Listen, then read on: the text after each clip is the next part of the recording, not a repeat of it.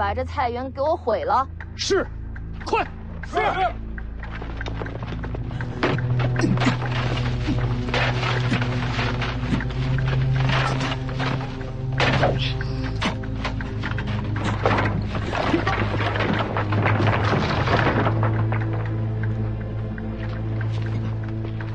回头老奴给您洗干净。不要了，回头烧了。是。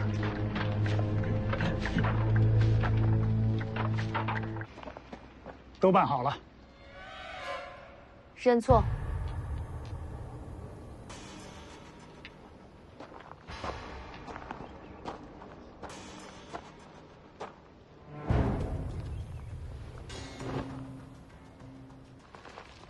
要哭？眼泪可没用。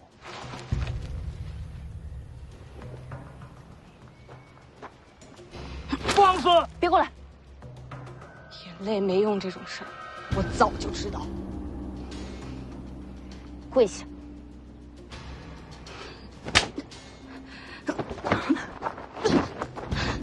你还想还手？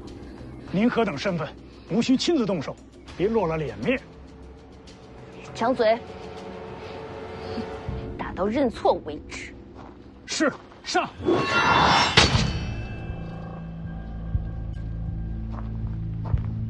是徐凤年。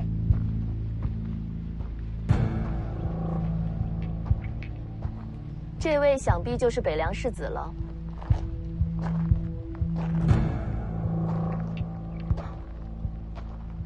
果然是粗鄙之徒，不识礼数。疼啊？不疼。受欺负了？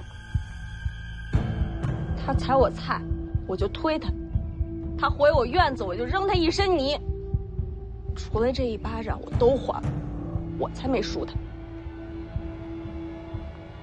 堂堂北凉王世子，连个丫鬟都教不好，真是让人失望啊！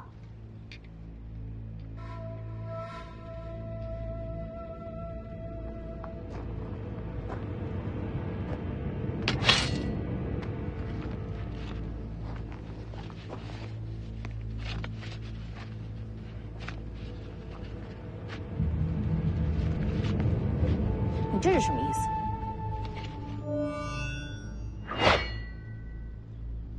认错。你说什么？我背后这丫头本世子欺负得，你们欺负不得。怎么，世子也不问问我等来历就想动手吗？打狗还问名字吗？哼，世子倒是尖牙利齿，怕是你没这本事。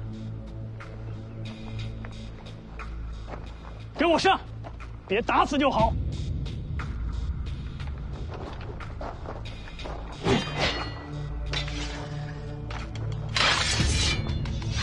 这就收到了。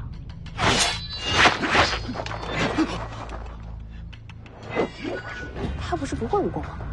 应该是刚入门，看他那力道技巧，倒也上乘。只可惜啊，终究还是少了一点真气。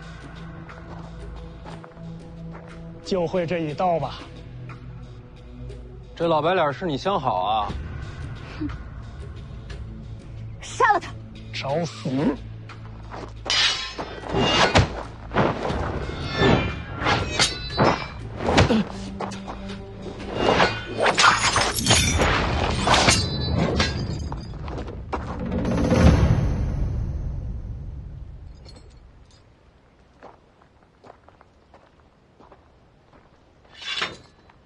刀握紧点儿。阁下何人也？要打就打，你管我是谁？你，徐凤年，你知道我是谁吗？当年隋国在泰山挖了2颗夜明珠，这事儿我还是听说过的。隋珠公主的名号不就这么来的吗？既然猜中了我的身份，那还不跪下？应该是你跪我吧？3年之前咱俩有过婚约，虽然我外出游历3年，这婚事没成，但你也得算我半个娘子啊。徐凤年，我这人好说话，你不用跪我，给他道个歉就行。你让本公主给一个丫鬟低头认错，凭什么？前辈，打不赢吗？当然。就凭我这边能打呀！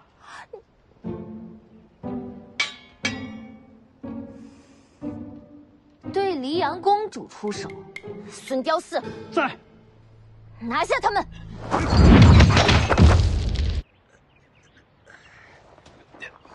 这会儿可以认错了吧？你到底要怎样？听不懂人话，叫你认错。不用认错，我只要我的菜园儿。什么？还我菜园儿！你好大的胆子！那就不认错，赔菜园。这破烂菜园能值几个钱啊？我说它值1000两黄金。好，1000两就1000两，回头给你送过来。回头？想赖账啊？现在没钱。手上拿的那是什么？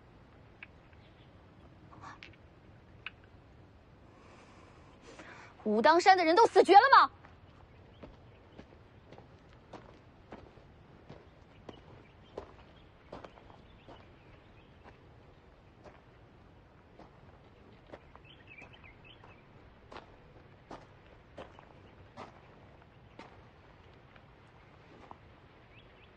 你是武当的？武当掌门王重楼见过殿下。我现在命令你们武当即刻出手，将这3人拿下。说来惭愧，本教只修心性，不善武功。武当山连皇室之命都敢违抗，实在是武功低微，让公主失望了。你这是要让自家山门万劫不复了。哎，我刚刚听到殿下跟世子说起了黄金，倒不如由贫道先替公主垫上吧。那可得让公主先写个借据，按个手印儿。很好，武当这是要当徐凤年的狗了？你这么说话，怎么跟人借钱？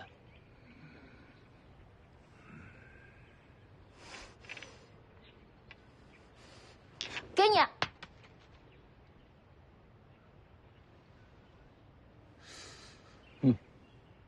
一颗算你500两吧。都给你。前辈，请收到。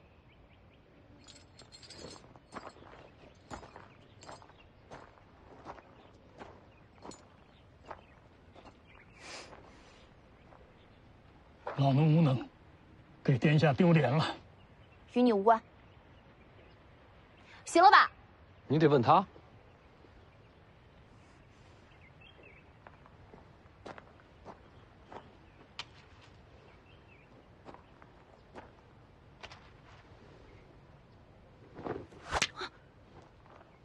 我只要菜园儿，你把它变成刚才的模样。那个，这丫头不识货，你那俩珠子，不要的话给我。你要，我偏不给。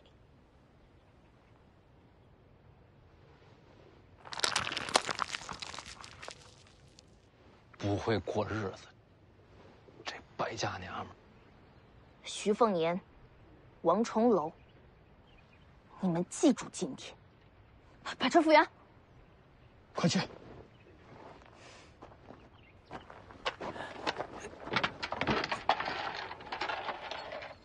停一下！又怎么了？我想了想，你的人太脏了，还是别动我的菜园了。你是故意羞辱我？你给了我1巴掌，我羞辱你，勉勉强强算还清了。你还有什么话说？公主请自便。寻龙巷呢？殿下是来找我弟弟的，嫁我不成就要当我弟妹？你别欺人太甚了！我弟弟已经被人带去龙虎山了。不信你问掌门。贫道可以作证。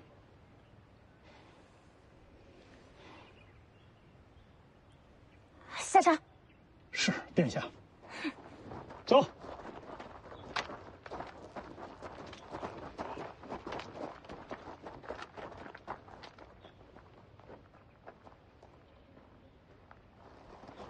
掌门，这可太不给公主面子了。世子可有闲暇聊上几句？等我一会儿。贫道在世子练刀的瀑布处等你。马上就来。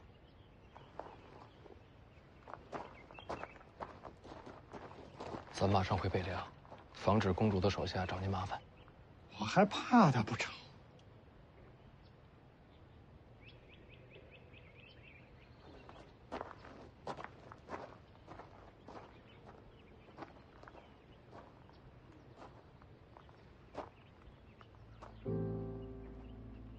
解气了？我没惹他，是他先踩我菜的。我知道，他是找你来的。是我连累你。